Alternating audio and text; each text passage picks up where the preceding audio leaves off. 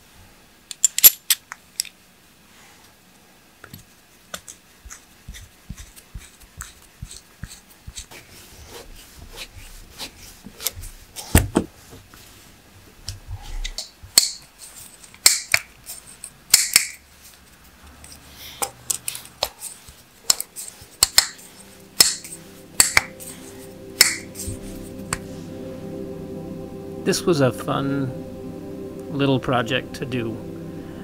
I'm kind of enjoying these small macro ASMR restorations, really focusing in on the beauty of some of the parts that came from the 90s, like these Shimano PDM 747s.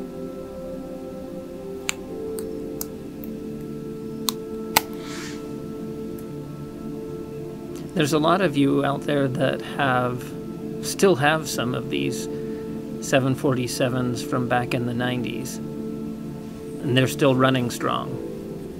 I'd love to know how many of you out there actually have some of these and they're still in good working condition. Let me know in the comments below, and as always, like I have done here, look for opportunities to give those old things new life.